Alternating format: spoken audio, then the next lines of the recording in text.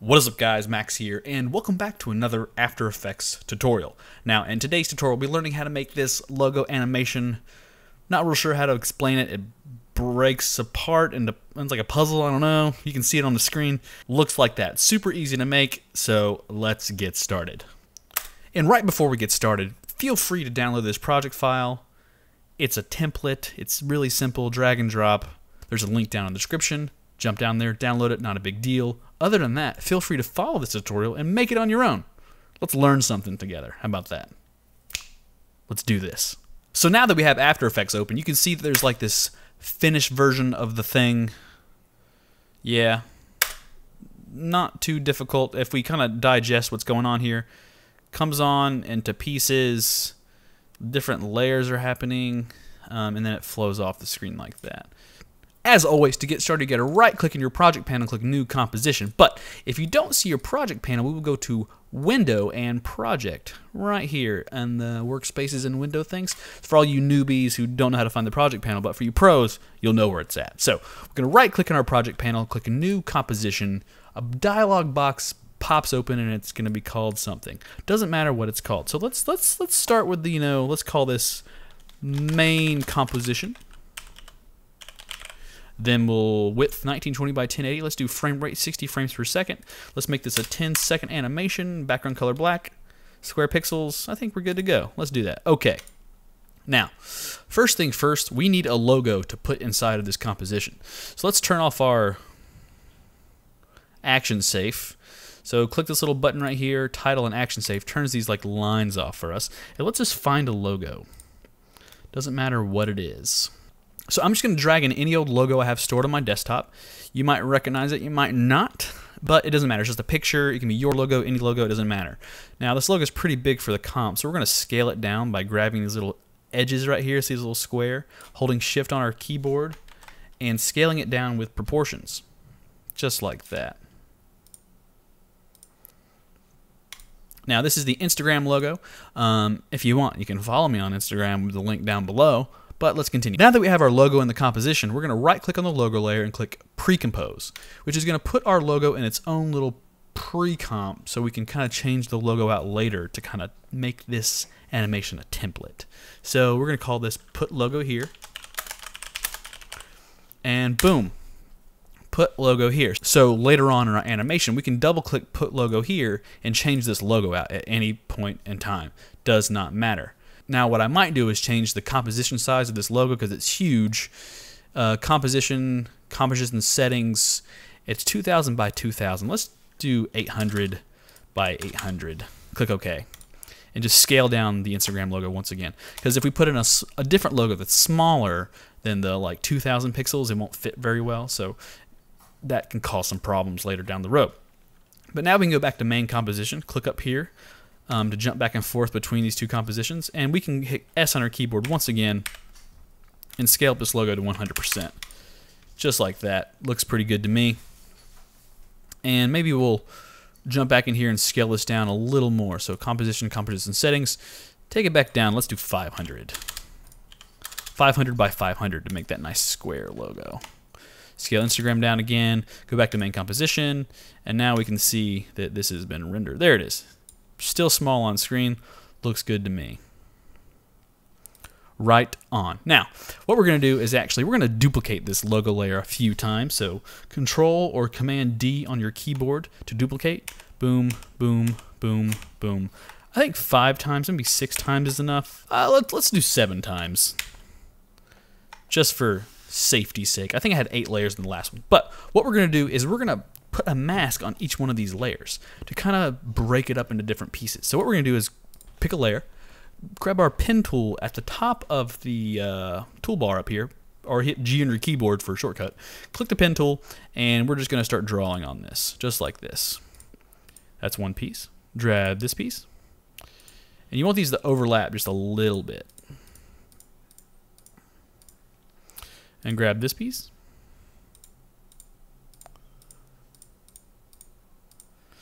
And then grab this piece and just keep doing these little masks on top of the layer. And what this is doing is actually cutting out each one of these layers to be its own respective mask layer. And then 6 can be the middle, kind of like a diamond shape, like that. And 7 can be this final piece right here. Now, we can see that we're missing some pieces in our mask, so what we can do is actually click on this and just find what we're missing. That looks pretty good. We can actually kind of like click V on our keyboard and grab this, click Shift and click this, move that up. Actually click this little button right here, Mask Convert Vertex, and change this to a point.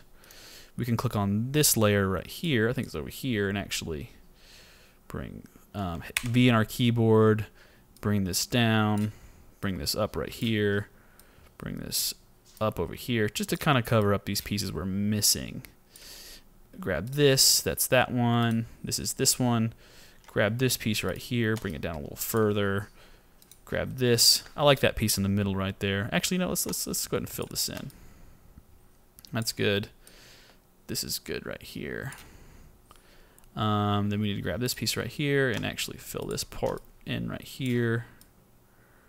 Maybe bring this down like so. And bring this fat piece up right here. Bring that over. Looks good right there. Some top pieces we're missing here. Yeah, and bring this piece over right here. Now, we can see if we turn each individual piece on, it is just different pieces of a puzzle that are all in the same layer, just like that. Pretty easy, right? Not too big a deal. Now, what we can do, there's a tiny piece missing right here, so let's actually grab this, move it down. Now, what we're going to do is actually grab each one of these layers, and we're going to take the anchor point from each perspective layer and use our pan behind tool right here at the top of the toolbar and move each one of these anchor points kind of to like an edge of one of these layers. So this is that piece. This is going to be this piece. This is going to be this piece. This is going to be down here, right there. This is going to be right there. And this is going to be down here. Now what this is going to do when we rotate and flip our layers in 3D, it'll rotate around those anchor points. So what we can do now is actually turn all of our layers into 3D layers by clicking this little click button right here. Now if you don't see this little click button, what you're going to do is in this little gray column in After Effects, right click columns and do switches, which will open up this 3D little layer thing here, which is what you want. Now so highlight everything and click the 3D button, turn everything into 3D. Now what we're going to do now is actually keyframe our orientation on each layer. So move down your timeline a little bit. Let's say, I don't know, a second and a half. That's pretty good, pretty quick. Click everything, click down on transform and keyframe the orientation. Let's scroll down. Let's move this layer up so we can see everything. Transform.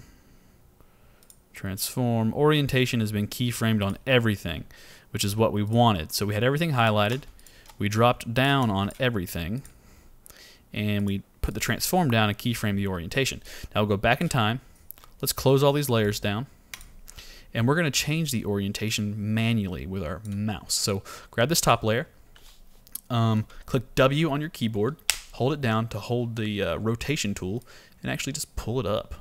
Pull it up like that. We'll pull this one up. We'll pull this one down, kind of like this. Pull this one down. Pull this one down. Pull this one down over here. And pull this one down right there. Now, what this is going to do is we're going to actually see these flow up like this. We're moving those keyframes back and forth. We click U on our keyboard. We can clearly see the keyframes happen like that. But now we need to add another type of keyframe to make it work for us. We need to do the opacity keyframes. So highlight everything, click T on your keyboard, keyframe the opacity, drag it down a little bit, about right there to make them fade in really quick, and type 0 for the opacity to put another keyframe in this where it goes like that. Awesome stuff. Let's continue. So now what we need to do is do the end animation on our logo so it flows upward like the other one. So if you see here that it actually falls in like this,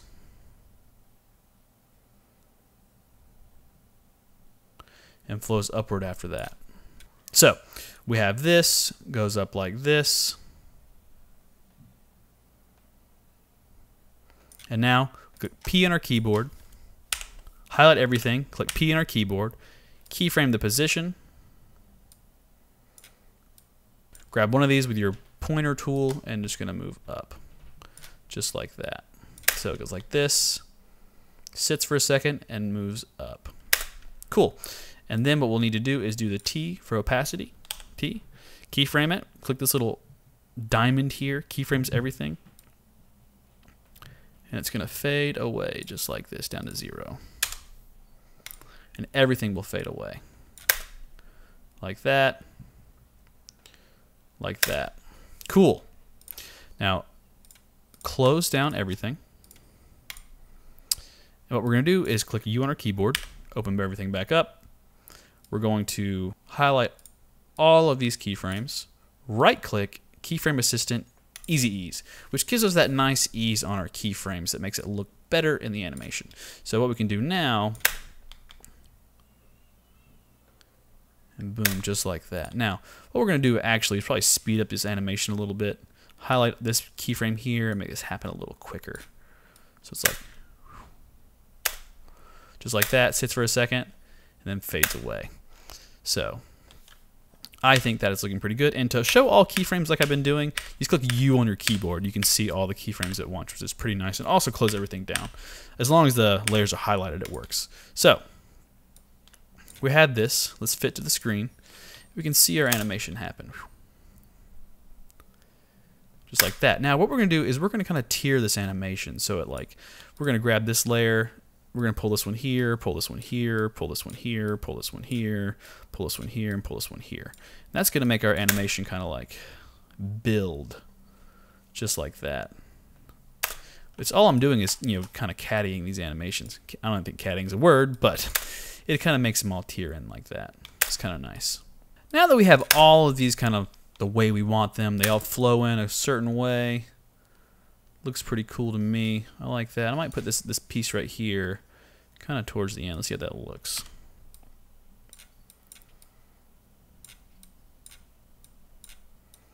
So the middle kind of finishes off the main piece. Looks pretty awesome. I'll take that. Cool. Now what we're going to do is we're going to highlight everything. We're going to right click and pre-compose. Let's call this another comp. Doesn't matter what it's called, and click enter.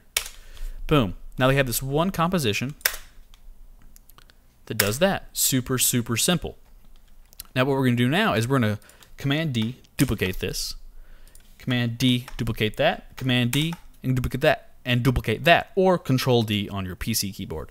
I always, Command is like natural for me to say. So what we're going to do is do this one. We're going to caddy all of these. So it's kind of like a tier of animation, a good bit. So it's like boom, boom, boom, boom, boom, boom, boom, boom, boom. Lots of different layers. Now what we can do is actually go to our effects and presets. And if you don't see your effects and presets window, you're going to go to Window, Effects and Presets right here. Pops this open. We're going to type Hue and Saturation, or just Hue. Hue and Saturation pops up. We're going to drag this onto this layer, and we're going to drag it a little bit.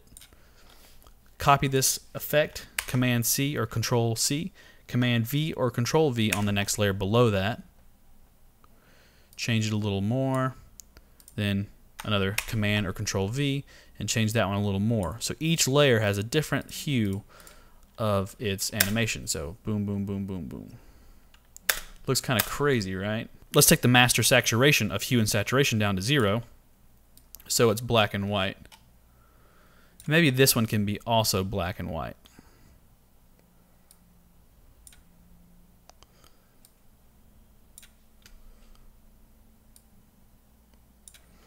And what else we can do is actually highlight layers 2, 3, and 4 and take the opacity down just a hair to 80%.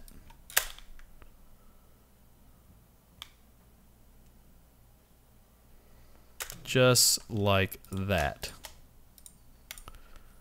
And what's cool about this, if you kind of go down on this layer, goes up, goes out, you can kind of repeat this animation where it just kind of goes.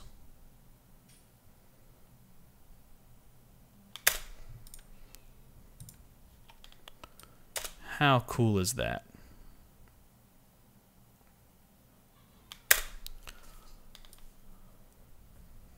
Awesome. Now, one more time, we're going to highlight everything, right-click, Precompose. Let's call it Final Comp, or just Final, it's fine. Final forward or backslash, okay, that's fine. Right-click, New, Solid. Let's put a background behind this to see what it looks like with color. Let's do a black background, it'll work for this. Click OK. Drag it below our layer, and we can really see what this looks like on this. That's pretty cool. I might actually take the middle layer and drag it out to a little earlier. It's like kind of like this. I think that'll look a lot better. Yeah, and this one can be a little later.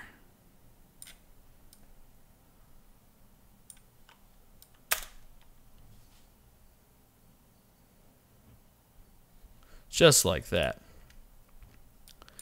Now we have this awesome animation that builds all these different layers, pieces of the puzzle, and if you're really crazy, you can probably take this down a little further so they're all separating later in time. You can just kind of play with the timing to make your animation the best.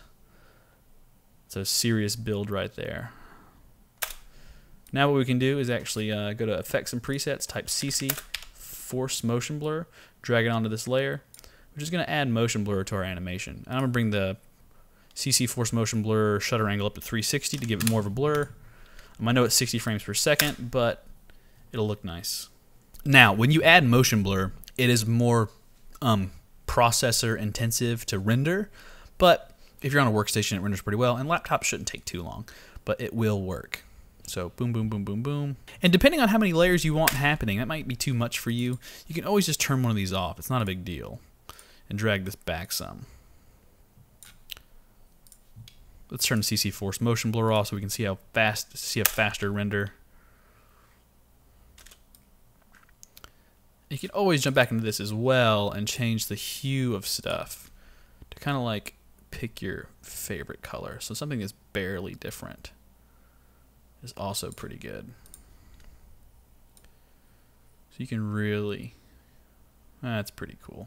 And now that this is finished, it's really easy to go into our project, jump into Put Logo here, and just put a different logo inside of this. And we can quickly see that our animation gets updated. So let's drop a, I don't know, a very well-known logo in here.